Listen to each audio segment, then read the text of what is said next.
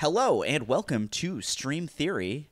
I'm the host, Jackson from the YouTube channel Skip Intro, and on the line, also the other host is Thomas Flight of the YouTube channel Thomas Flight. How you doing, Thomas? I'm doing good. I'm doing good. There's a lot.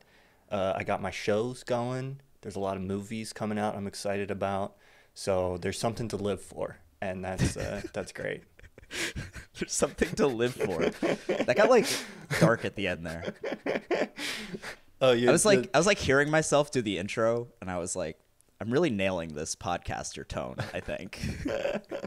TV isn't the only thing keeping you alive. No, it is. But usually I'm the one who says that, and everyone's Right. Ugh. And to hear someone else say it, I don't know. Yeah. Makes me think I should take a hard look in the mirror, maybe. I don't know. So we're here to talk about Succession today. Yes. Which is the best show on TV, probably. It's the best show on TV, and apparently, as you were just telling me right before we started, people are realizing that because it's soaring in viewership. So season 3 premiered on October 17th, and it had 1.4 million viewers across all platforms, which was the best premiere night performance for any HBO original series since HBO Max launched in May 2020. This is from Deadline, and it seems like most of that viewership was digital. So regular broadcast viewership was only 13% increased, but digital viewing was up 214% from the season 2 premiere. I looked at the numbers, and I think that like the previous high for any episode was like 730,000 viewers for the season 1 finale. So this was double that. So I guess people have been doing their homework in the 2 years between season 2 and season 3. I think, and I just dropped a video about Succession, and there was a bunch of people in the comments saying like, "Oh, I just watched this show," or "I just started watching," or like one person said like, "This show was just recommended to me," and I'm curious if part of what we're seeing is maybe the effect of like HBO Max as a streaming service.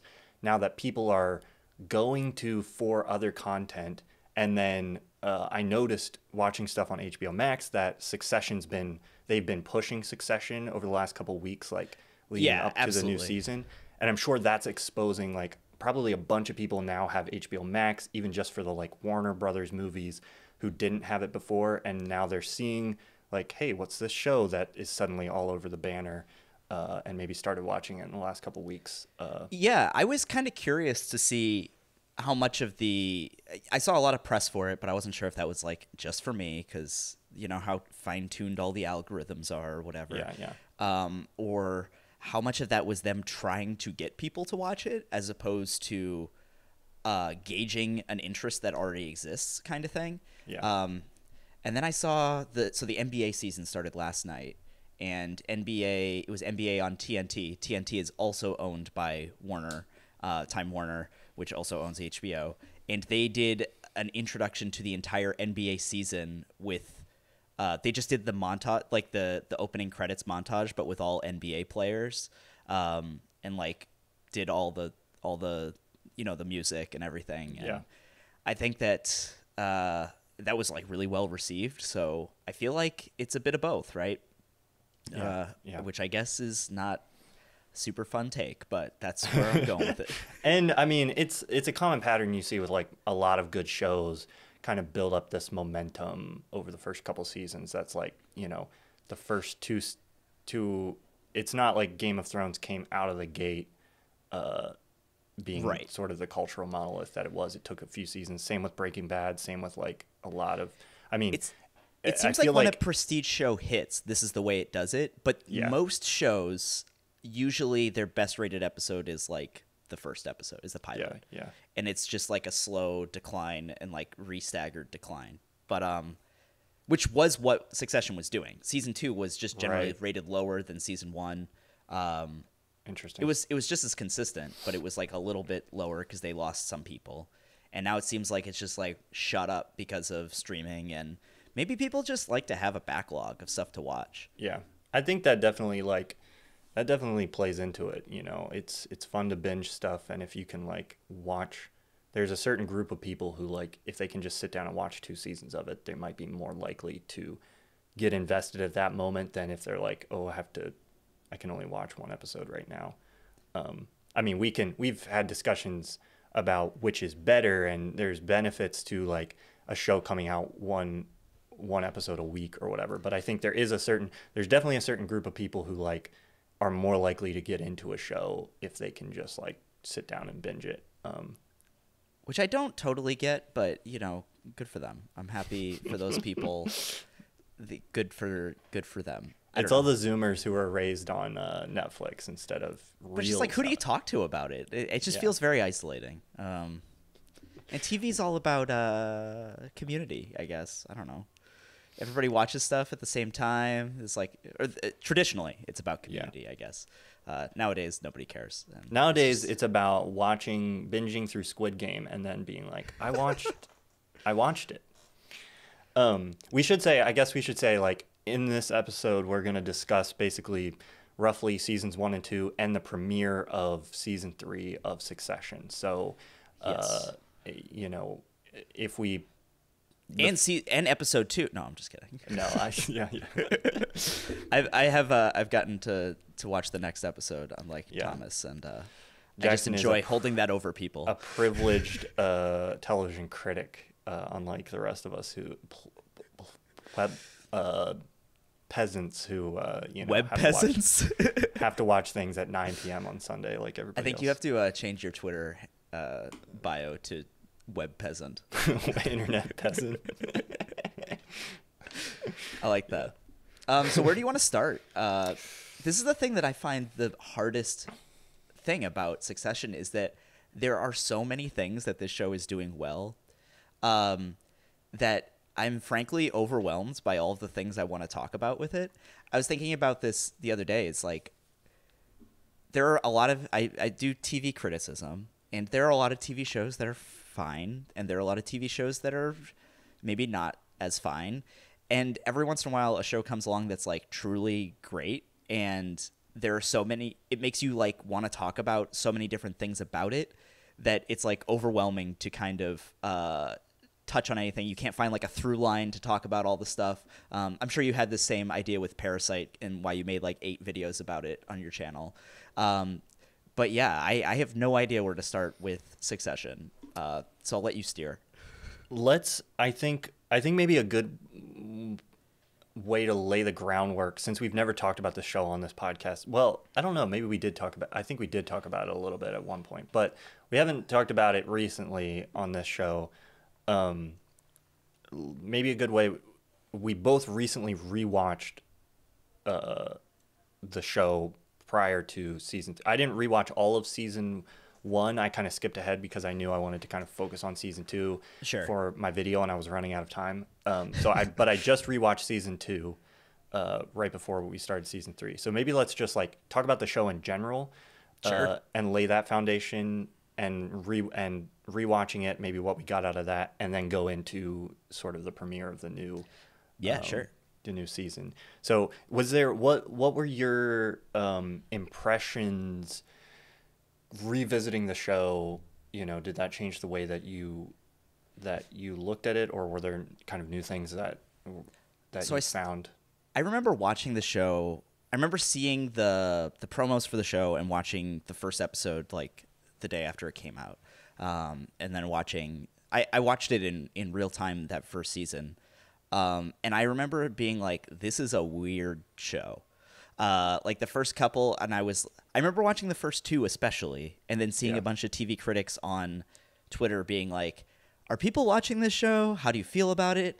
And I specifically remember being like, yeah, this is kind of like a tough ask. I remember the scene that really did it for me was Roman masturbating to the New York City skyline and being like, I'm not sure that this is a show. I'm not sure what this is. And then a lot of people hit, the 5th, 6th, 7th episodes, and then they were like, oh wait, no, this is actually brilliant. Yeah. Now and then they kind of said that, and then like this narrative was, and whenever you tell people or you try to get people to watch the show, it's like it takes a couple episodes to get going. And when I rewatched it, I just didn't think that was the case at all. I think Yeah. that the show has this really distinctive tone,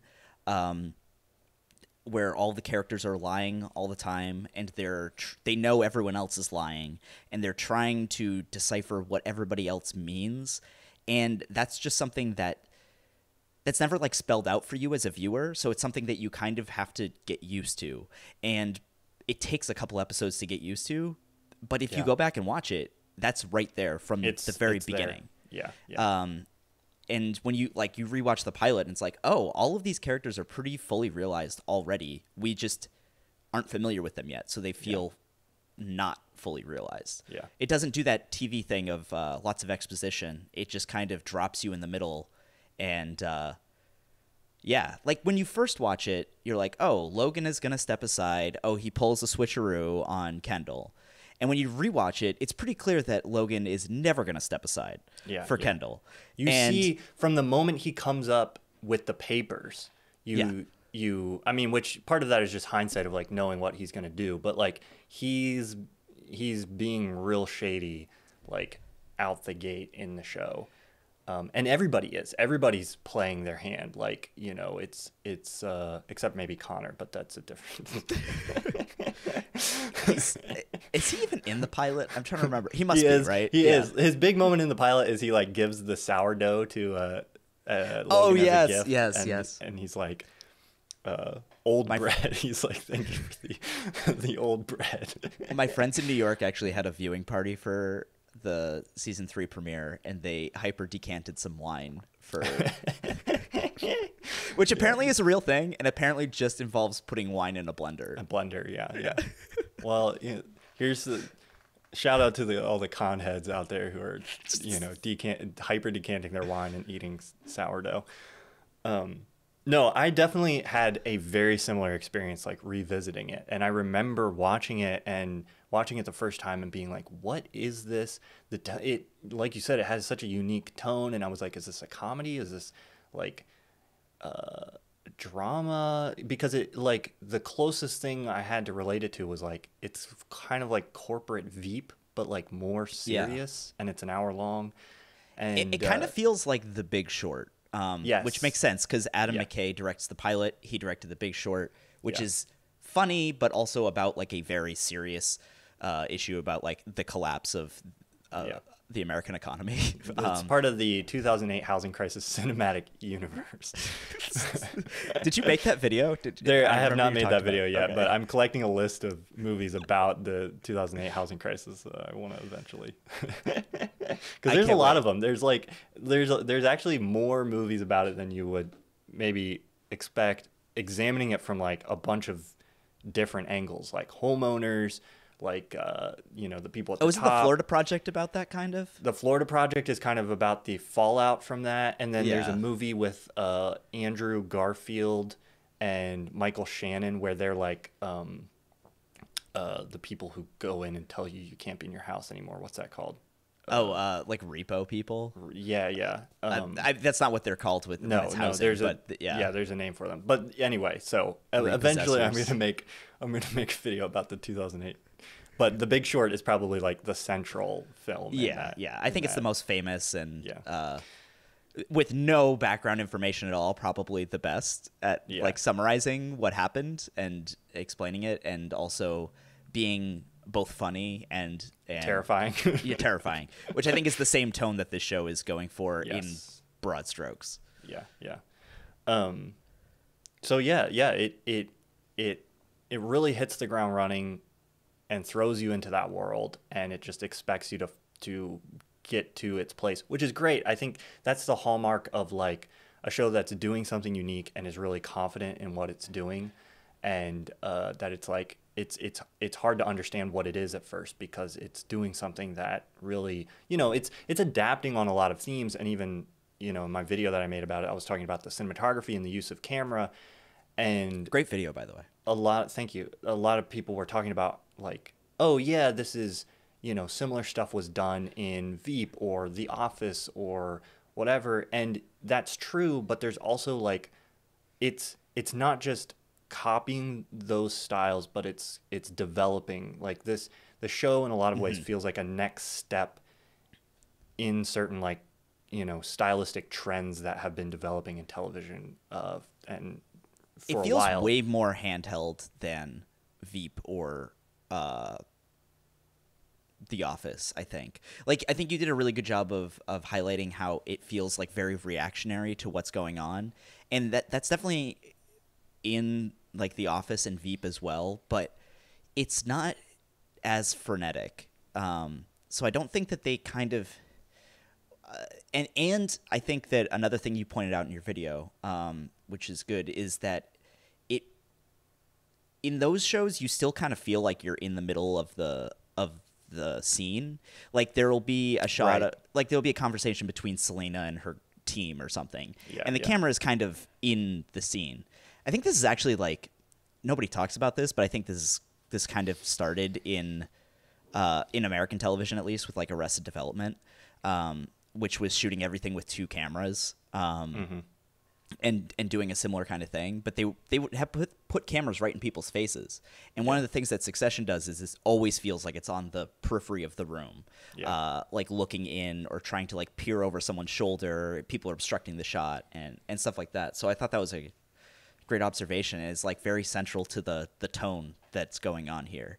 There's a really great hour-long interview with the two cinematographers, the two main cinematographers from season 1 and 2, that I watched that informed a lot of what I talk about in that video. I'll link to it in the show notes for this, but it's really fascinating if anyone's interested in learning more about the show's cinematography, because I talk about it in that video, but they go really into depth on like in terms of the lengths that they go to really kind of create that environment, and actually like the way they light the show, the like all Lighting of it those. must be a nightmare. Well, it's fascinating because a lot of those like office interiors, like at Waystar Royco, Yeah. because those windows are so huge, that's like a real floor they rented in the I believe the new World Trade Center building. They just like had like an entire floor that they built the offices out in. Okay. So they could have like had a set for that was very tightly controlled, that they controlled the lighting, but it's real.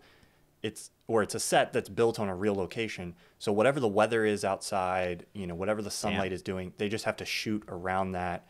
And so I know that it definitely looks like I'm specifically thinking of like one scene, but like when they were on the boat in the beginning of season 2, Shiv and Tom are on their that like looks pretty honeymoon. That was fakey. definitely a green screen, and Yeah, that's a yeah. thing that you run into all the time, where it's like the outside Yeah. is like super overexposed, but you trying to like keep the interior Yeah. at this other thing. Sometimes you can see that like I don't know. Lighting stresses me out because it seems so hard, and every time I think about it at the show, where it's like it feels like they're just like running along, I'm like, no. Yeah. I would They- be the first person at the like IATSE strike. I'd be like, no, too hard. They do. I think that's one of the great things about the show. There's some more research that I was doing that didn't make it into that video, but like I was thinking a lot about the set design and the production design and the way that kind of informs the show, because it's about these. I mean, we haven't really talked. I'm assuming most people listening to this have seen the show, because we haven't really talked about like what it's even about or the setting or anything. But like It's obviously hard it's to about talk all these about. incredibly wealthy elite 1%er, media tycoons, and the spaces they occupy, the offices, the houses, the like there's not a lot going on in the show. It's like people walking around, standing around and talking, but they're obviously using like HBO budget to just be like, yes, we actually got this massive yacht and just shot an episode on like a insanely obnoxiously large yacht. One of the things a lot of people talk about is like this show in comparison to Billions, especially, and movies like this, like Wolf of Wall Street or something like that, Yeah. where they're about like corrupt, wealthy people, and a lot of people point to those things like Wolf of Wall Street or Billions, and they kind of call it like wealth porn, where Right. it's you're looking at all these super rich people and you're really impressed by how much money they have, and it's like, wow, I wish I could be that rich. And something that I think Succession does really well, and I don't know if they talked about this in the cinematography thing, but they're they stay so tight on the characters that it doesn't always really. I mean, they have a lot of wealth, and that is part of the thing, and we definitely know that. But I don't think that the show like lingers on the like opulence too much. No. And when it does, it often like balances it with like the staff upkeeping stuff. So like there's that season 2 episode where they go to the beach house and they're or the house in the Hamptons, and there's like this great shot of like all of this like banquet that they have set out. Yeah. And then like a couple scenes later, Logan's like, throw it out. And then we like watch the staff like throw it out and just all of the waste. Yeah. And on the yacht, there's like, you watch like the staff like upkeeping everything. And so I think that I just wanted to point that out, I guess. That's definitely, at least from what they were saying, a very conscious choice. Like, they don't spend a lot of time, you know, shooting these wide shots of the location to make it be like, ooh, look how they just like drop the characters into the place, and we get a sense of like the opulence just because they're in these nice locations. The production design is well done, but that's not like glorified necessarily through the like cinematography specifically. And then they also, like, another thing they talk about in that interview is intentionally kind of trying to not like make the lighting be like overly pristine, or they like want it to feel like a real space. And then to what you're talking about, I think the show does an excellent job of at many points like framing the lives of these people within the context of like, here's the people that surround. I mean, it starts in episode 1 where they like Roman is like pulling that incredibly inappropriate like prank or game with that where he kid. Rips up that $1 million check in front of the kid's face because he didn't hit a home run. Exactly. And so that persists throughout the show. And then spoilers for the end of episode 1 with like the kid that dies in the accident with Logan, or not Logan, with Kendall. Yep. And then they're also obviously they're dealing with like scandal involving the death of this woman on the cruises and all these things. So that stuff is several. That stuff is a constant sort of theme throughout the show, and the characters can't really escape that. And so I think that's one of the things that allows this show to not move into that like wealth porn sort of space. Which I think, or at is least great. be more resilient to Beyond, it, because at there least, are always people who will misunderstand. Right. Yes, yeah. I saw a bunch of people posting like on Columbus Day this clip from The Sopranos where Tony is like defending Christopher Columbus, and his son is reading like Howard Zinn's People's History of the United States and being like, hey, wait, Columbus was bad. And he's like, Columbus was a great American. And they're like, wow, people trying to cancel Columbus. Be more like murderer Tony Soprano. Yeah. Or and even just like I against my better judgment, after the season 3 premiere, I just like dipped into one of the Reddit discussion threads about the episode, and there was a bunch of like the general sentiment in there was like, this is kind of spoilery territory for season 3, sure. But there was a bunch of people who were like, Kendall was being a real dick to all the women in that episode, and he was, but they were treating that as if like this shows Kendall's true colors. And I was like, I don't think it was ever in question that like Kendall is a terrible person.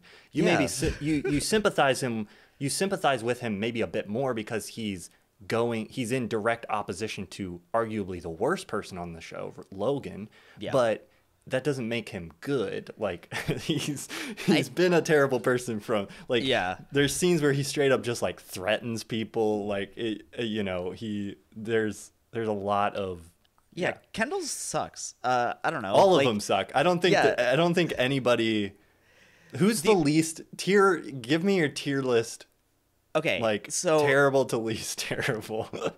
So this is the thing, is all of the characters are both. They are both. Most of them, like any great TV show or probably movies. I don't know. I've heard that they do this in movies too. But every character has like a defining flaw or defining characteristic that is both their greatest strength and their greatest weakness. And like Shiv is a great example. Shiv is like this amazing liar. She's like the second best liar on the show. She's other than Logan. Like she's able to just like totally manipulate people. She's a brilliant tactician, but she's also like has no moral compass and has no loyalties to anyone, and she's just a snake. And for Kendall is like, I mean, the thing that Logan says to him at the end of season 2 is, "You're not a killer," right?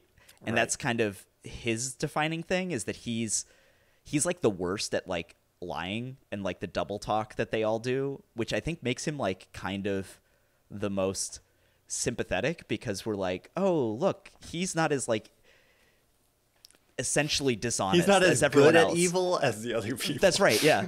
But also he's still evil. So it's yeah, I don't know. There's something refreshing about how upfront Roman is about being the worst that I think is admirable. I think a lot of people would say Greg is the least bad, but I think people underestimate how much like, weaseling Greg has been doing, both on the show and off the show. I wanna. This is a slight tangent, but I want to go on record on the internet and say that I think it's possible. I'm not saying this is my prediction, but I just want to say that I think it's possible this show ends with Greg as the CEO of Waystar Royco. I had this distinct feeling when I rewatched the pilot and saw like how present and much a part of the show Greg was, and like how right away he was just like Logan, he is doing things really awkwardly. He's kind of like Kendall in that like he's bad at being evil, but he's like completely willing to just go in there, leverage what little he does have, and say like, this is what I want. And you can see in the pilot that like Logan respects that, and he's like, okay, you know. And then there's a moment where he's like, he's talking to somebody. I think it's in the pilot about Greg, and they're like, you know, they're like, what is he good for? And Logan's kind of like, oh, I don't know, you know, maybe, you know, who knows, maybe like head of parks or something. You know, he's like throwing out these really like insanely, like absurdly high level positions, you know, and Greg's someone who just like walked up to him and was like, hey, I'm your nephew, you know, I puked through Dodrick's, I got sick through Dodrick's eye holes. So I'm just saying. Underrated Greg scene is when he's calling his mom and telling her that someone else smoked a doobie in his car. Yeah, you and I have talked about this off air, but I think that one of the things that really stood out to me on the rewatch was how much Greg is like consciously doing the entire time. Because the first time you watch it, first of all, he feels like the audience avatar at first. Yeah. Kendall might be like the main character, if you can say that the show has one, but Greg is like the outsider, and he's like coming in, so we get to like view their, like, things get explained to him the way they get explained to us. So that puts you in like a sympathetic position with him. But like you said, he's just asking for a job right off the top. Then in that first episode, he's already weaseled his way into the inner circle. All of a sudden, he's playing in the baseball game, and Tom immediately recognizes that he's a threat. The second episode, he's playing Shiv and Roman off of each other, trying to get the papers for Marcia and deciding whose side he wants to take, and getting mugged by Shiv. And then he obviously maintains the papers when he's put in charge of disposing of them. And he also realizes that Tom is going to try and go public with everything and tells Jerry. And this episode plays it like you're supposed to think that Shiv did it, and Tom thinks that. And there's like the reveal at the end. But for whatever reason, I just like totally had forgotten that. But like that was him. And he also sees Sandy and Stewie talking at the end of the first episode. And he recognizes Stewie as the person who was talking to Kendall. And it's clear that like he just is like around, and he's just like collecting information. My favorite thing is that at the end of season 2, Tom calls him a benign fungus, and it's so accurate. Like he's just right. he's just there all the time, and Yeah. he's just like soaking up information. And he tells Kendall, like Kendall's whole press conference doesn't happen without Greg. Greg is the one who gives him the papers, and when exactly he approached him on that or whatever, I'm not totally like I'm not sure how active he was. Well, if he was like, "Hey, look, I can give you the papers," or if Kendall just remembered that he had them because he had told him at the end of season 1. Yeah. But Greg's out there. He's scheming. You know, he's awkward and nice about it, and like asking Tom if he can blackmail him. But he is blackmailing people. Like he is doing the thing.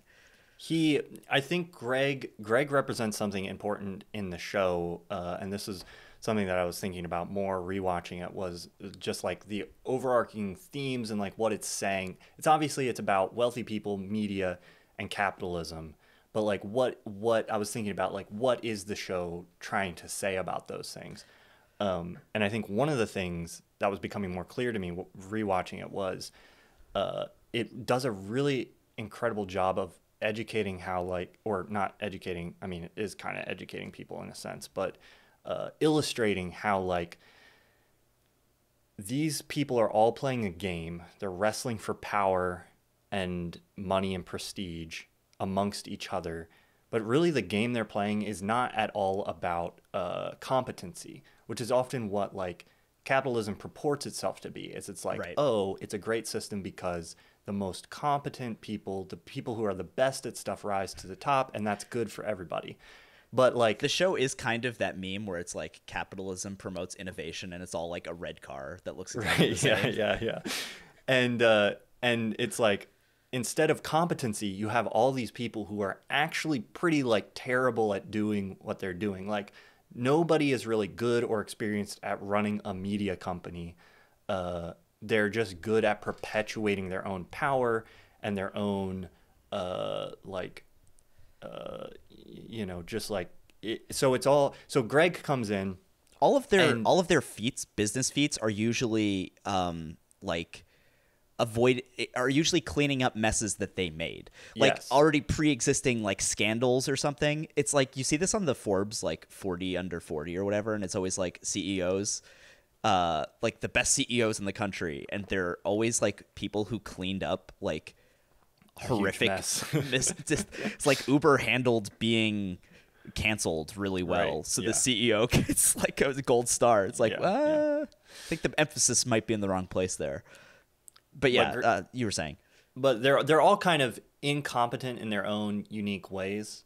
Like that's the hilarious part I think about the show is like the kind of the conceit of the show is like one of these family members is gonna get the seat, and who is it? And presumably, and they're all. But the joke is that they're all actually like really not well suited for the job. Like the person who makes the most sense is Kendall, who's next in line at the beginning of the show, and he does terrible deals. Like he buys Vaulter, like we're introduced to him as he's doing a terrible job of buying Vaulter, which then ends up just being a garbage heap of a company that like doesn't, is that like he then guts. financially insolvent, that he then guts and like they destroy. So it's like he's not even good at his job within the context of like, how the job is supposed to be done in those people's own mind. Right. And the reason then- that he is the most sympathetic because he's bad at lying and playing games Yes. is also what makes him bad at lying and playing games Right. and doing the corporate thing. Yes. Yeah. Now I think in season 3 we're moving into an interesting territory where like he's playing a new game, which is this corporate that he might be actually better at, but it's still a game which is like the corporate what's the word? Like basically just like we're gonna subsume like a Like takeover, corporate takeover. God, I don't know my corporate jargon. what's the word? No, it's not corporate jargon. It'd be like cultural, like a Marcusa thing, like cultural. Sublimation. Sort of. It'll come to me. But like he's trying to use essentially what should be like this moment of like, hey, we are dealing with the scandal and these people who were harmed and trying to fix. He's leveraging that for his own personal gain. Like, he doesn't actually Yes. care about the women who were harmed in the Cruises scandal. He doesn't even care about the women in his life. He doesn't even care about the women in his life. He's purely like, oh, I see this as an angle where I can like leverage basically the culture war, quote unquote, Yep. to my like advantage in this like corporate takeover. And so I think that's a new angle in the show, and he might prove to be like better at doing that than maybe he is like. It'd be hard to be worse. Right, playing the game, but he's clearly not playing good at like playing the game the way Logan played it. That's right. Yeah. Which is why Logan never respected him. I have like a slightly different take. You were saying that the show is kind of about who is going to take over. We know one of these people is going to take over, and I think that the show. I mean, maybe that was like the opening. That's definitely like the opening. Thing, right? I should say. I mean, I'll let you say what you're going to say, but I should say I don't think that's what the show's about necessarily. I just think that's like sort of the dramatic conceit that like gets us interested at the beginning and sort of is keeping our attention. Right, and I think that that's true for the first season and maybe like part of the second season. But I think that I think that this is always lingering in the back, and I'm writing an essay about this too, so I don't want to step on myself too much, scoop myself, but I do think that it has kind of shifted into this existential dread of how you know that it's going to fail. Like, the company is not going to survive. Yeah, the family is not going to survive. This is an empire in decline and about to totally implode and collapse, in part because of their own incompetency and in part because they've just eaten themselves. Like, they've done so much shit to get to where they are, and those things are coming back to haunt them in so many ways. But yeah, I think that at some point it shifted into this like more like dread thing where succession isn't about who's going to take over the company, but it's about what's going to come after Waystar. Right. That's an interesting angle, and I can definitely see that. I think a lot of that will come from where it's interesting in that like a lot of that has to do with sort of the trajectory. What's interesting about the show is its relationship to the world the real world that we live in, and how it's illustrating like power dynamics and corruption in a family, a wealthy elite family, and sort of the appeal of all of that is we're all watching this imagining like that's what's going on at, you know, I don't know, Warner Brothers or like, I mean, whatever. We should say that the Roy family has been talked about as being a pretty direct stand-in for the Murdoch family who owns Fox News. Yes. I think Jesse Armstrong, the creator of Succession, has said, you know, they're not directly they're more of a broad thing. It's not a commentary on the Murdoch specifically, but that is like, just I didn't want that to go unsaid. It's not unsaid when you say it, you know. Right. So like I think there's this question of like that there's a critique that it's sort of presenting, which you can almost barely call a critique or a commentary. It's more just like, we're going to illustrate this reality, like what we see as probably like, that's the interesting thing to me is like the show is kind of satire, but in a way it doesn't even really feel like satire. It just feels like, let's put on screen, you know, a rough approximation of what we might imagine, you know, people in this situation are going through. Now, all the characters are like way more funny, witty, clever, you know, than like their real life proxies would be. But like the situations, like the fact that they're, you know, wrestling over, you know, they're buying this company and they're embroiled in like all that stuff is like, that's real stuff. It's just, you know, fictionalized versions of it. I mean, look at what like Facebook's going through right now and stuff like that. Yeah.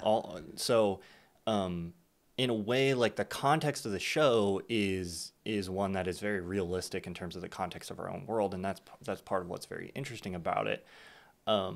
I think that, yeah, I just to piggyback off of that, I was reading an essay by Matt Zoller-Seitz and Alan Sepinwall about Seinfeld, and they were talking about.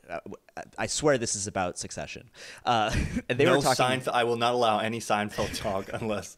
I don't know. Have you heard of this show? tie-in. It's called Seinfeld. It just joined Netflix. No, it's kind of. Is that like have to do with the comedian Jerry Seinfeld? It's is a it show like a about spin-off nothing. of Coffees and Cars with the... So it's a show about nothing. But they said that they were writing that there's this old playwright adage that drama is about people changing. It's like a narrative arc. People change, and comedy is about finding humor in the fact that people don't change, which is Seinfeld in a nutshell, right? Like these characters never learn anything; they're just awful all the time. And somehow I think Succession is doing both at the same time. I was reading an interview with Jesse Armstrong, and he was like, "I don't really think that people can change." So that would lead to the comedy part, but also we are seeing like these arcs of characters where they are growing. Might not be the right word. they're kind of like, but they are changing. Like I think this is most embodied by Roman, who is like totally incompetent at the beginning of the series. Like he gets the COO job and has no idea what he's doing. And he sees a bunch of emails come in the second episode and gets completely overwhelmed and jerks off at the city instead. And I mean, we've all been there, right? But by the end of this, by where we are now, he's like very competent, and he does like he is like courting the Azerbaijani money at the end of season 2, and then also telling Logan, actually, I think this is a bad deal. We shouldn't do it. Right. Yeah. And he's positioning himself with Jerry, and he's like getting much closer to the top. But also like all of that stuff is coming at him being somehow even worse as a person. Like he's advocating. I think he says like in the first episode, I know this isn't great to say, but you know, maybe we chop Kendall up and throw him in the Hudson. It's like, whoa, what? So I don't know if that's like character growth, but it's certainly character development. Metastacism. They're all on the arcs to becoming even more terrible. Yeah, they're growing like tumors. Well, and Shiv's arc is also one of just becoming an increasingly terrible person. She like, not that politics is necessarily, you know, there's issues there too, but she's. I mean, she was working for Bernie, and now she's campaigning for essentially Bernie Sanders proxy, and then she bailed on that to go get, Scrabble, fight with the rest of the family for power and money and, whatever else. On the rewatch, it's so obvious that he dangles that in front of her just to get rid of her from the campaign, the Bernie Sanders campaign. Say that Logan, again? I think on the rewatch, it's pretty clear to me that Logan is like, you are going to be CEO. As a way of getting her out of that campaign. Once she burns that bridge, he's like, oh, yeah, who the fuck cares? I don't care. Let's talk about this, because I think this would be a really interesting discussion. I think the most interesting and enigmatic character, a lot of people talk about Jeremy Strong, but I think maybe even the best performed character on the show is Logan Roy. I thought you were going with Tom. I really thought that was just kidding. Tom is also a man with multitudes. It's hard to rank performances because everybody on the show is just firing on like all cylinders. It's especially crazy when you like hear Matthew McFadden and Sarah Snook's like real voices, and you're like, oh, they're doing accents as well. Yeah. No, everybody is just killing it in the performance department. There's not a weak link in them. But I think for me, like Logan Roy is one of the most fascinating because he's such a strong, complete character. You can't like look at him and be like, he's inconsistent. There's like such a perverse logic to the way he behaves and the things he does. And it all feels so motivated, but he's some type of like chaos incarnate. And there's like it's really difficult. Like I can't tell, like, I feel like most people, I know where they're coming from. Yeah. Like Like, you know that Shiv really wants this. It's like their feelings are not concealed from the audience. Logan, and this is part of what makes the show work, because I think if you really knew, it would remove some of the drama. But like a lot of times, like when Logan is standing there telling Shiv, he's like, this is real, like, remember the slant of the light or whatever. It's like, Yeah. in that moment, I don't know if he's lying to her. I don't know if he's like, if he believes in that moment, like, I'm telling, I've decided this is it, and then he just like, changes his mind later, or if the entire thing is a play. I feel like I never get a like a handle on that. Yeah, I think And Rhea Jarrell sums it up really well at the end of season 2, where she's like, it's kind of like a superpower you have, being able to just lie to people's faces. Yes. And she's like, I know you're lying, Yeah, but it yeah. feels genuine, and I want to believe you. And I think that the real thing the thing that makes him like hard to nail down is, I think that if we just looked at him as like a capitalist, pure greed incarnate thing, I think it would be pretty easy to tell what he's about to do. Right. But because the show is framed through the eyes of the children, and they know that he wants to do that, but they also can never stop fully trying to earn his favor. And whenever Yes. he dangles it, which he totally dangles it just as a way of making them like the most loyal soldiers ever. Yeah. But the characters can't help but be like, wait, is this finally it? Have I finally earned Dad's Yeah. approval? Like, there's that, I don't know if you've seen that. Someone did they did the lyrics for the song that were rejected, and he's like a comedian, and it was just, who will earn Daddy's kiss? Who will earn Daddy's kiss? Yeah. And that is the essence of the show, but in some ways, I think. And I think it's just that tension between, he's a great liar. We don't know exactly what his play is. I think it's pretty safe to assume at all points that he's going to fuck over whoever, and it doesn't matter who it is. But we still can't, because the show is framed through the eyes of these kids, we can't, like, you see Shiv know that it might not be real in that Right, moment yeah. that you're talking She- about. But you yeah. also see in her eyes how much she desperately wants it to be real. Yeah. And she can't resist that kind of allure. Yeah. Yeah. No. Okay. So there's two angles here, and I want to get at both of them. Okay. And one is going deeper into Logan, but we'll come back to that. Sure. First, I want to talk about how what you just said, I think, is a theme throughout the show, and is part of its broader commentary about sort of like about capitalism and why it causes problems. You see the same thing that Logan is doing, which is like, I'm going to dangle this position to all my children, and then force them to like play games with each other, and basically use that as a manipulative tactic to just get them to do my bidding, do whatever I want. You see his kids do that to other people. And it's embodied sort of in the first episode. We already talked about Roman writing that check for $1 million for the child of one of their servants, Caterers or something. Yeah, caterers or something. It's like a family that's standing there just kind of watching. They were helping with the catering, and he's like, "Kid, come over here." Writes him $1 million check. And is like, "If you can hit a home run, here's $1 million." And it's the same maneuver of like, I'm going to dangle the possibility of a really big reward, and then get you to play games in order to try to Entertain me, essentially. entertain me, and also to get, because you have the hope of getting that reward. And that same thing also explains why Greg turns down the money from his uncle and instead goes with the possibility of Logan, because he's playing this game for this like possible greater reward that lies out there. And that, I think, is also the central theme of another show that talks about capitalism that's been a really big hit recently, which I won't spoil, but I think, have you finished Squid Game? I sure have.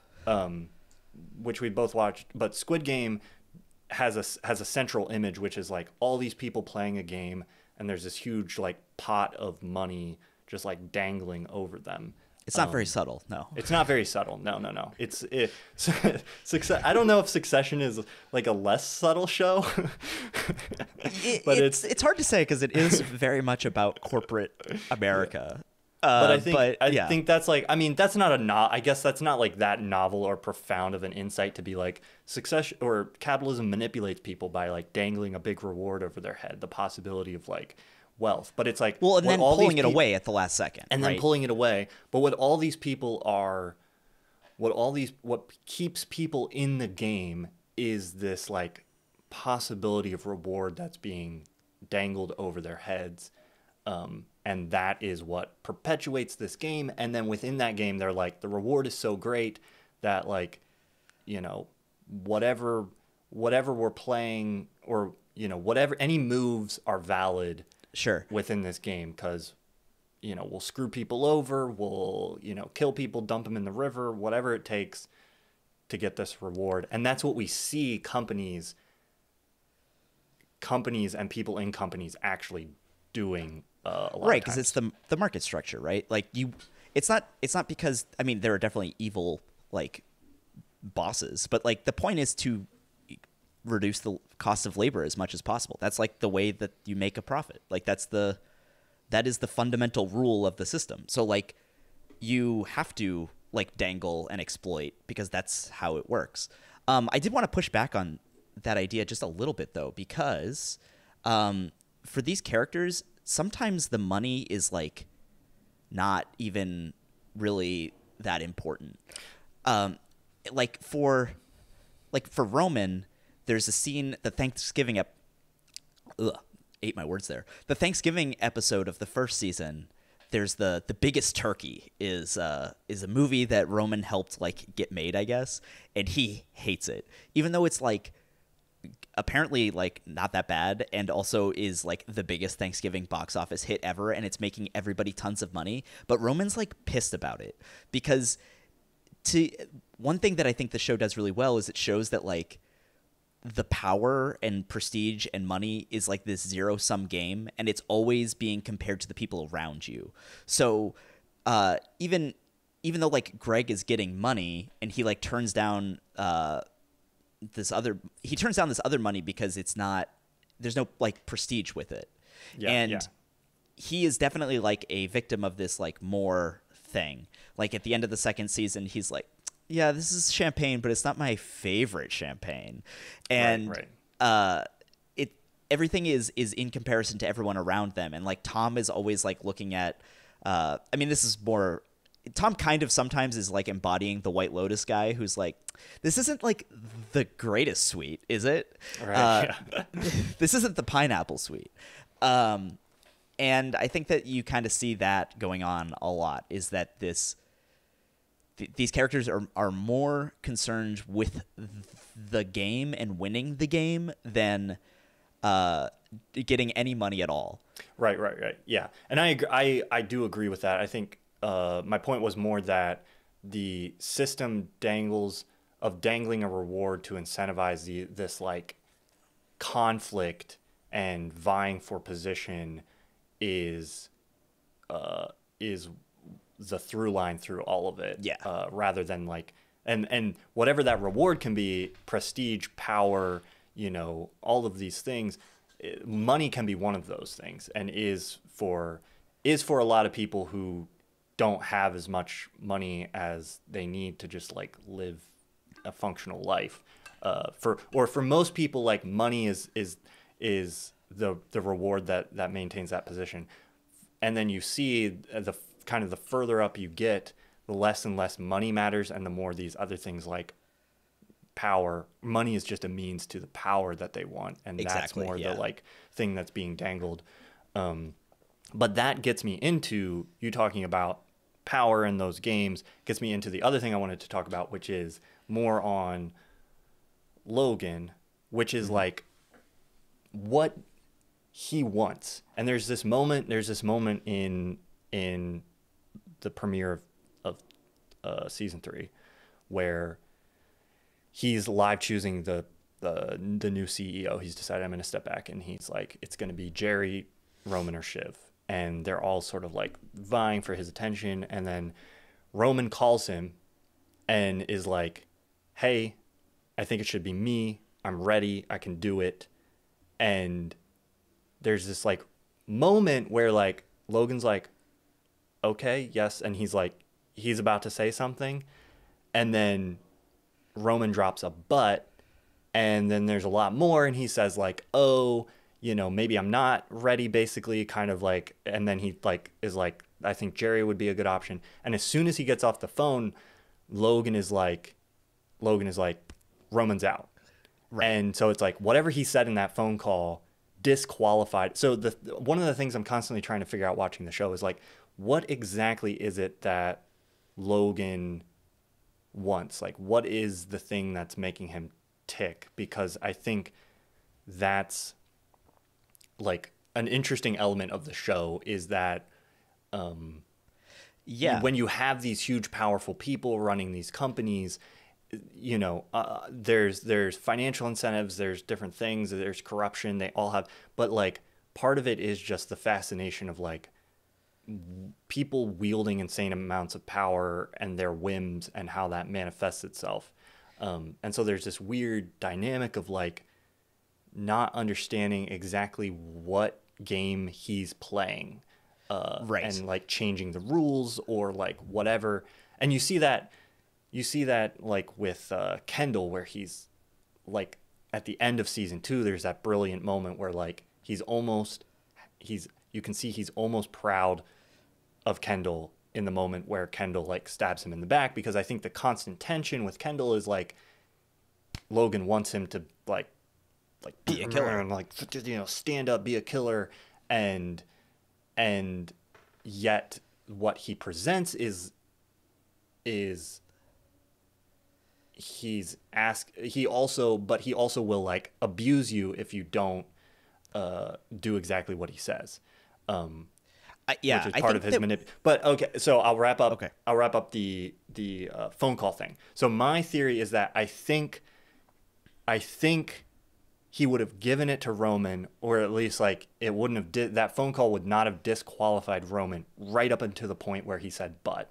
And I think that but is immediately where he was like, oh, that's what disqualified. You know, it has nothing to do with like what he said after that. It's the fact that he like called, asked for it, and then added a but, and that but is what disqualified Roman.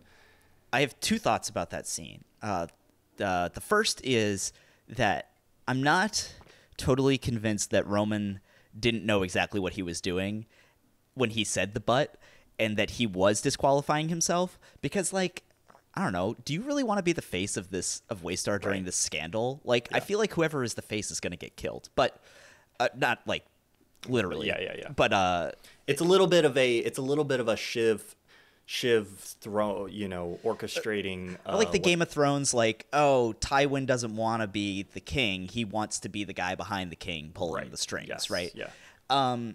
So that's the first thing, and then the second thing is, I think what Logan is really after is a control, and the only way to really create control after he leaves is to basically have created a clone of himself in one of his kids. Right. And the only way to create that in his mind is to create someone who can kill him, basically. Right. Which is why I think he's proud of Kendall in that moment. Although he's not going to go down without a fight. Like you have to like, the only person who is worthy of succeeding Logan is the person who can like slay him, I think. Yeah. And he's going to go down to the end. And I think that if he feels like he has lost but he has been killed by one of his kids, then like his legacy is safe. Yeah. Although he never really talks about legacy, which I think is an interesting thing. He seems to be terrified of like dying also. Like he's preparing for this like moment of like somebody's gonna have to succeed me. But especially in like the first season or whatever, it's like any mention that like there's this like there's a black box of like don't talk about the fact that dad is getting old. Right. And they all stay there's away that from scene in Austerlitz where Kendall is like, "You're so jealous of your kid." He's like, I know I'm lucky. You are so jealous of your kids because we have everything." And I think the implication there is that like having everything has quote unquote made them soft. Right. And Logan wants them to be the ruthless person that he is. Yeah, And the only way to do that is to, in his mind, I think, to create hardship for them by just like beating the shit out of them emotionally, verbally, and in Roman's case, physically. And hopefully, like, out of that, someone is able to, that like hardens them, and then they're able to like take him down, and therefore it's you know, he loses, but in loss there is victory, kind of thing. Yeah, yeah. And this is where the show, I think one of the things that makes the show truly great is that like everything you're saying is true, but then he's a very complex human character in that like he's a little bit proud of Kendall, but then when he hits the ground fighting back in season 3, it's not like oh, I'm proud of Kendall, but I'm just going to like put up a good fight to like, you know, sharpen his teeth or whatever. It's like he's like, this he's is coming war. to kill him. Yeah. Yeah. And I'm going to like, He's I'm going to gonna grind his kill bones one of us to make his bread. one of us is going to have to die. And that's like, that's legitimately, it seems like how the character feels. And that's a very like, it makes him a complex human. He's not just this like machine who's like not swayed by emotion or anger, you know, just like pure he's calculation. very emotional. Yeah. And none of the characters are like that. And I think that's the amazing thing, is that like all these characters are extremely human, where it's like they're doing these plays, but even like the dynamic between Shiv and Tom, and like Greg and Tom, and Kendall and the other siblings, it's like there's this humanity to all of it in the midst of just all the like absurd nastiness and like fighting and calculation that is part of what like invests us in these characters and makes them like really vibrant on screen. I think a lot of that comes, I mean, the writing is good, but I think a lot of that also just comes through in how they're performed. Yeah, I think the show's real success is its ability to balance our empathy for these characters without like condoning them. Like they are still like part of a giant problem, and they are like I think the show is pretty explicitly like not super high on corporate capitalism, and certainly not very like sympathetic to it, and these characters in particular, like they are bad people, in so much as anyone is a bad person. Right.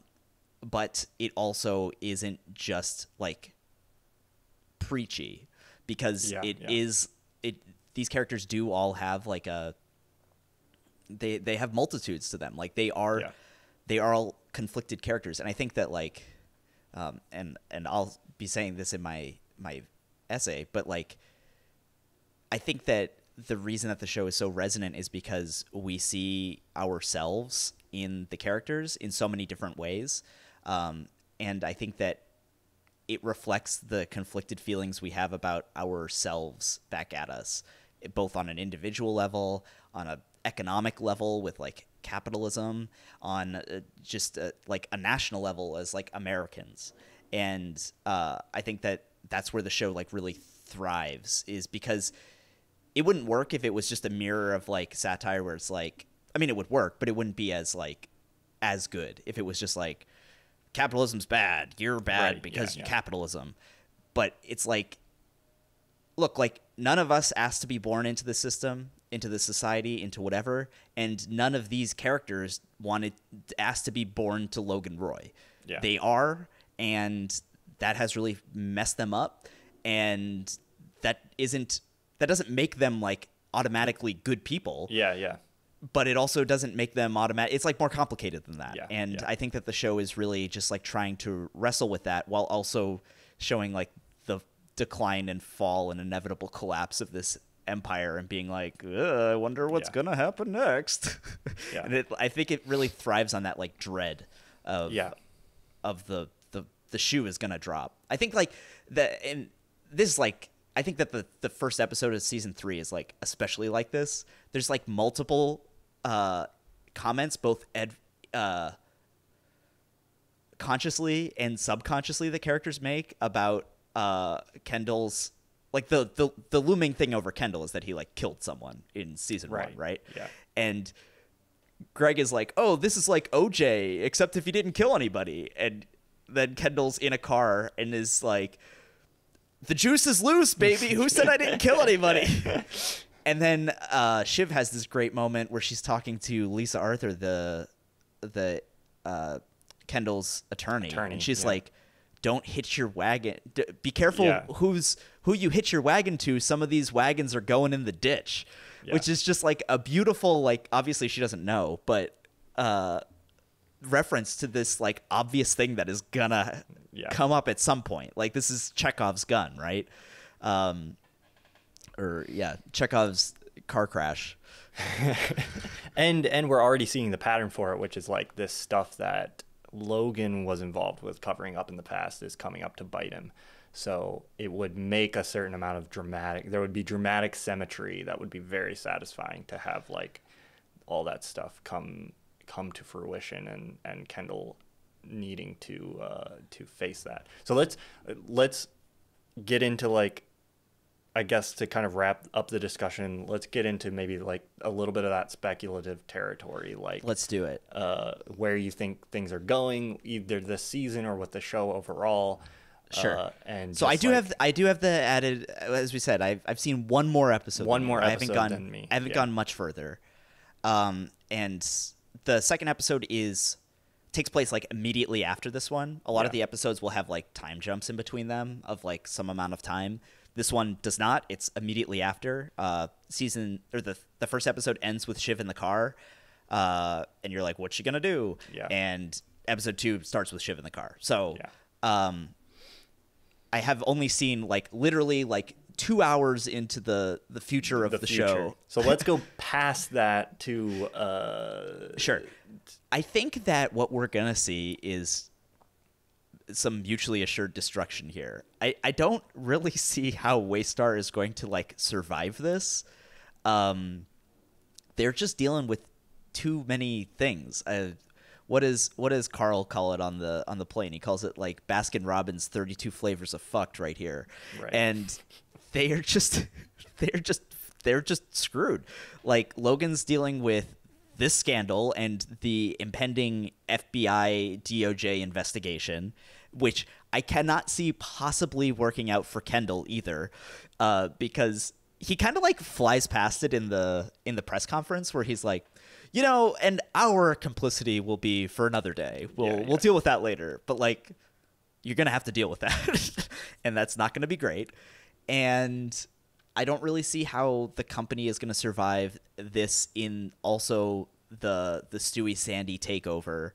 And also there's like $3 billion worth of debt looming over the company that's against its stock price.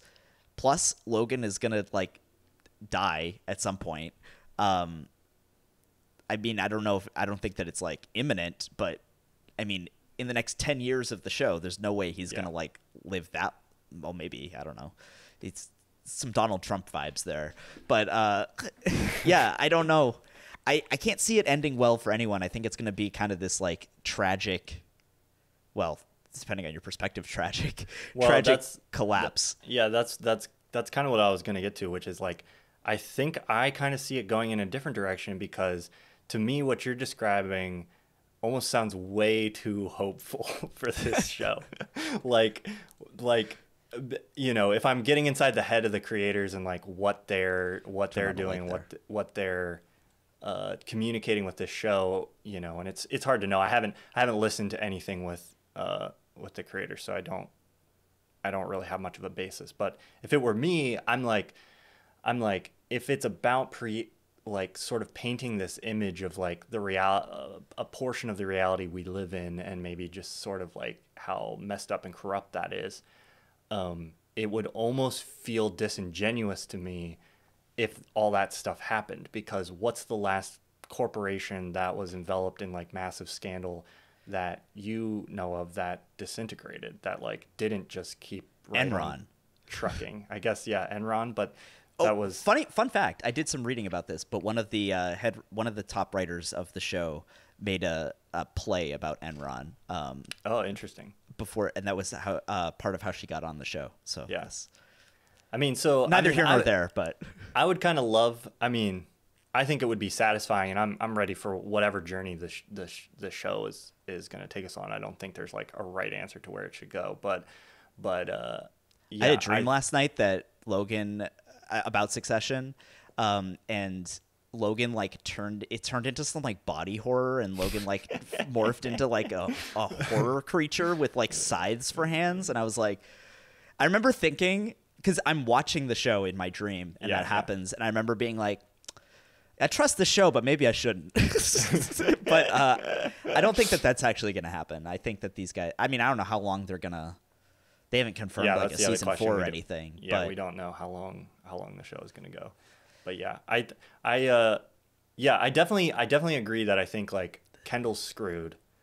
And Logan is going to go down, but I don't know if I see Waystar Royco dying. I mean, maybe it does end with it getting like bought out or something, or well, I think I'm seeing a bigger collapse in general. Like, sure, not just Waystar, not just the Roy family, but like the world. I mean, kind of. I kind of can't see how they're not going to. And I again don't want to like step on myself too much, but like I think that there is kind of a message of like, this is destroying the world or destroying the fabric of society. Like, Ewan keeps saying this, and right. It's kind of played for laughs, but I think he's also like, with everything on the show, like there's an element of truth to what he's saying, where he's like, this is destroying the fabric of society. And I wouldn't be totally surprised if like it ends with like Waystar going down, but also leaving like this incredible scar on society. And the show is like looking at these characters for sure, but I think it's also interested in like the mark that they're leaving. Like, these guys are they have the ATN host who's literally a Nazi, like, and all this. I guess they got rid of him in order to try and get the Pierce money, but that's how I kind of see it, as like this some kind of either symbolic or explicit, like, maybe this is like the end of us as a anyways. Which would not be very uplifting. No, it definitely to wouldn't, go with exactly what you were saying. But I'll one up your doomerism, which I think the show will go, this is destroying society, and the problem isn't going anywhere. These people are going to continue to perpetuate their illness all over the place. But we'll see. We'll find out. You know, obviously, my main prediction is, I think Greg is going to the top. We're gonna see Greg. I mean, okay. The second episode is a big Greg episode, and you're gonna see a lot of. I think you're gonna get a lot of breadcrumbs for either pro or against your theory there. If spoilers for Game of Thrones, if Game of Thrones can end with what's his name? Greg is totally Bran. Yeah. As king, then Greg can end up as CEO, and I'll tell you this, it'll be way more satisfying. Yeah, no, I'm with you. Greg would be a great choice. Maybe Iverson, who is Kendall's son, who gets yes, yeah. Who knows? Who I don't think they've even shown since he got hit by by Logan. Oh no, he's at the park at one point. But Yeah. I No, love Kendall- how they just totally forget Kendall's kids. Because he forgets. Well, his Kendall kids. forgets Kendall's kids. He comes into the house. In episode in that first episode, and he's like, "Oh, I did this for you. I did this for you, my ex-wife, and my children. I can't wait to see them." And then like, Rava's the best. She's just doesn't like even- she just like always sees right through him. yeah, She's like, yeah, okay, cool, sure, great. love yeah. that you think that. No, there was a very brief moment where like at the start of that episode where I was like, yes, manic Kendall. This is the Kendall energy I've been wanting to see all this Oh, it's time. 'Cause manic. he's just so mopey in like season 2, and you're like, you just want somebody so badly to just stand up against Logan, and you're like waiting, and it feels so good when he's like stabbing him in the back at the end of season 2, and then I'm like, yes, manic Kendall, I'm here for it. And then so quickly the show's just like, nope, manic Kendall is not somebody you're gonna like. I love how the first 2 seasons of the show, this is especially true in the first season, but it's also true in the second season, of how Logan and Kendall's power is totally zero sum, like their confidence and power. Yeah. Kendall starts at the top and Logan in the coma, and then as Logan starts to gain his power, Kendall starts to like wane, and then by the end, Kendall's just like crying in his arms, and he's like, "You're my number one boy." Yeah. And then in season 2, he's just like looming over him the entire time, and now we're both seeing them with some level of power. I don't know exactly what's gonna happen. I mean, they're definitely gonna destroy each other. I don't know. That I feel pretty confident about that. I'm with you there. I think we definitely see both of them go down in flames throughout this process, and then some other Greg-shaped phoenix will rise from the ashes. It's going to be Greg and Frank at the end. What do you think Tom does? What's the trajectory for Tom? Because he's in a really interesting position. We finally see him kind of like souring on Shiv at the end of season 2, and even into the beginning of this season. I think Tom is very... I don't know what Tom does, but I think Tom's finally realizing that the only person who's going to look out after him is him. Yeah. And there's no team. Teams are not a thing except Jerry and Roman. And Roman. That's the only real team. The most dysfunctional team of all. Yeah. I don't know. I don't know what Tom's gonna do. I think he's gonna. Greg will help him out. Once Greg is CEO, he'll remember that Tom helped him back in the day, and he'll help Tom. I'm sure. Yeah, I'm sure. What do you think's gonna happen with Tom? You just think he's gonna? He kind of seems like a benign fungus himself. Yeah. I don't know. I don't know where he'll go unhinged from Shiv. Maybe he'll be the one. Tom is one of my favorite characters. Yeah. To like watch. I mean, he's so awful, but he's also one of my favorite characters to watch. And also, I have no real idea of what they're doing with him as like a, like I don't know what they're trying to say with him as much as they do with the other characters. He's the one who's the least good at playing the game they're all playing. Like, legitimately, I think he's like terrible at sort of like I can't. He's think of like the any... Peter principle, like embodied, right? He just keeps failing up. Right. Yes. Yeah. Into greater and greater levels of failure.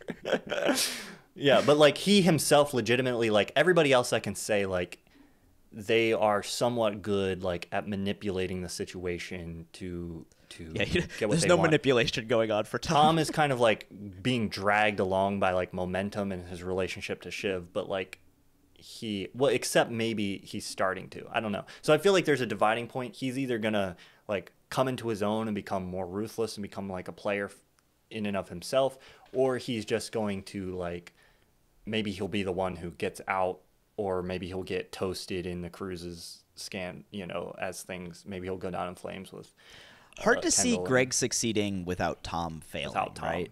Yeah. Well, I think that it doesn't seem really possible for Greg to become CEO without being like, and the cruises thing was Tom's fault. Yeah. just on like a logistical level, but Yeah. I'm with you on like a narrative, like poetic justice way. That feels like he's gonna stab Shiv in the back and hightail it out of there or something, or join Sandy and Stewie. I don't know.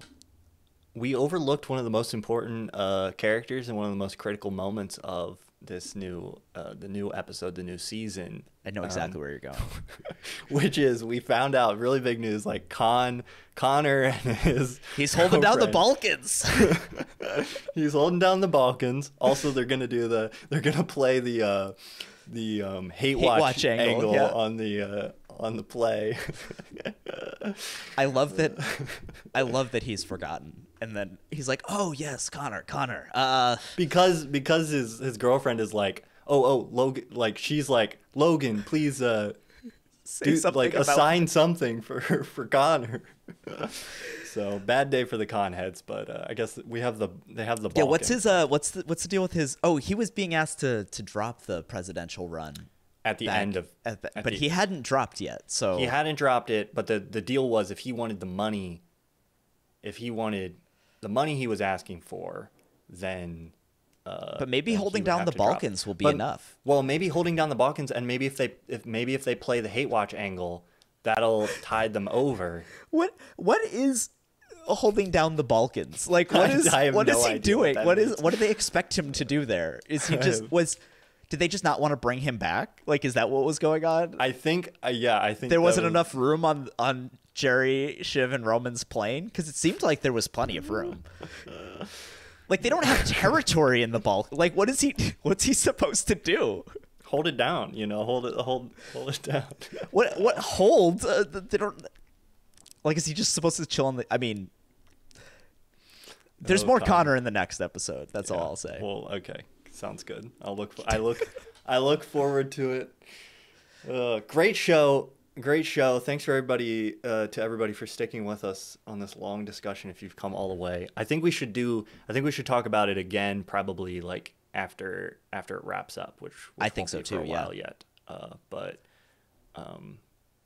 Yeah, this is my favorite show on TV right now. I think. I always so here's my thing, and this is what we'll close with, is everyone always wants to say best show on TV, which is such a weird thing, because that used to mean, because all the shows used to air at the same time. They used to be like fall to spring or whatever, and it was like, oh, so you can actually be the best show on TV because we're comparing them apples to apples. But like, is Better Call Saul technically on TV? Right. Is Atlanta technically on TV? Yeah. Is Barry? And these shows are all. Those are all in the running. I think too, Succession is probably better than those, but they're all in competition, and like they're all scratching very different itches. Like, I think there's a very good argument to be made that Atlanta is better. Oh, I mean, Donald Glover is like the only thing that's going to touch Atlanta season 3 and 4 is The Sopranos. Yes, and I believe him. Yeah, and there's no reason not to believe him. But we don't think about those shows because they're not like on TV, and like who knows when the next season of Better Call Saul is coming. But I do agree that term has essentially become meaningless. I will say, in the absence of like strictly defined like seasons of periods where new seasons come out, generally what I mean is like, it's the best show on TV in this vague like 3 to 4 month period wherein like there's no other shows that I'm watching that are better. I mean, it's definitely the best show of the year so far. Having seen 2 episodes. Yeah. I mean, I definitely seem to have a type. It's between this or White Lotus. So, rich White Lotus was assholes great. looking like this has idiots. the benefit of being like a show. I mean, I know White Lotus isn't going to be an anthology, not a miniseries, but like, Jennifer Coolidge coming back for season 2. I just saw yesterday. Nice. So at least there'll one be, character is the overlap. White Lotus cinematic universe will continue. The terrible white people doing a colonialism. Explicitly. I'm assuming. I don't know. Maybe the next season will be about something else. But yeah, I don't think so. wait, is it going to be the same? Do we know anything about it? Is it going to be like all I know is that same... Jennifer Coolidge is back. Yeah, because it would be interesting. I don't know. I feel like you can't just do like the resort again, but with a different group of people. What if Like, she bought the resort though? that would be a twist. I mean, you could do it. You could just do the resort every year with a new group of people if you did it right. But it seems like that would be a tough pitch. Anyway, I have come no back idea what they have. when Succession ends for our next discussion. And then when Succession ends, we'll talk about Twin Peaks. Right? Yes, after it'll go Succession, then No. We'll For get the around. finale of Succession, we're going to talk about Twin Peaks. We'll talk about Twin Peaks. Yeah. I think we should just use, so capitalism has money and power, and we'll just use the ending dangle of Twin Peaks of Twin Peaks. dangle as a reward. People can keep listening to the show. Eventually, we'll get to Twin Peaks, and then what we'll do is we'll launch a Patreon, and we'll be like, the Stream Theory Patreon exclusive episode. We'll talk about Twin Peaks. This But you sounds have like to a sign up. personal attack over how I've been trying to get people to join my Patreon, so I'll do a Paw Patrol episode of Propaganda. No. That's completely legitimate. No, we will. We'll get to Twin Peaks eventually. If the world doesn't end before then. It aired in 2018, so I'm not sure there's like Yeah, a ticking there's- clock. No. And time seems to not be a real thing in Twin Peaks anyway, so. Yeah. I feel like, I mean, we should just wait 21 years. 25, I think, Yeah, right? 25, whatever it was. Yeah. Whenever the gum comes back in style again. All right. Well, go watch Jackson's videos on his channel. The Succession one will be coming out next week. Jackson has a Succession video coming up, which will probably be not long after this podcast comes out. And I just dropped one on my channel about how the camera is the character that you never see. Wait, that video's not about Connor? I thought that sorry. was a video just for the con heads, judging for by the con heads. the thumbnail. Yeah. So go watch those. We're both on Twitter. I'm at Thomas Flight. I'm at Jackson Skip is Intro YT. Skip The YT stands Intro for YouTube. YT. I guess. And here we are. Subscribe to Stream Theory. Listen wherever you're already listening to it. Whatever. We don't have to do this. Keep listening. Any other parting words? No comment. Okay. You don't have to say that. You just No comment. you Great just don't memeage. comment. Headline: The internet is